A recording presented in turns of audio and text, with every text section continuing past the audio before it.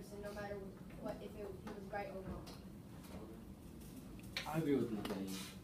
It wouldn't be a problem because if anyone had knowledge about race, anyone could tell it from their point of view of how they see things.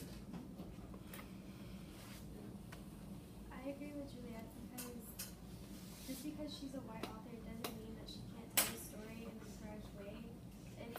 It's shown as it was back in that time period.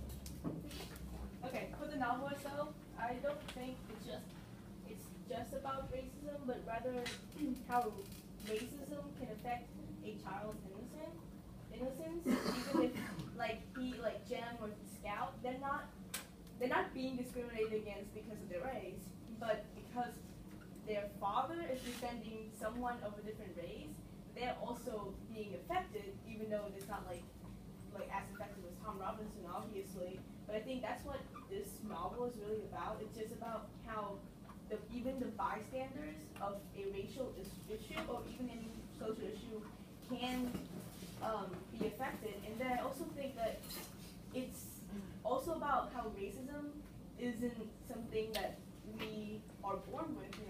It's how we're taught as we grow up. Because obviously, Jem and Scout don't have these racial stereotypes or racial remarks.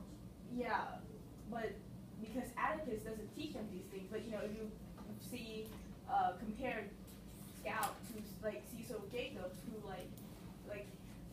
was saying bad things about Scout just because Atticus was defending Tom. So I think that's what it's about. So that's why Harper Lee chose to write this novel in a white character's perspective instead of the other race.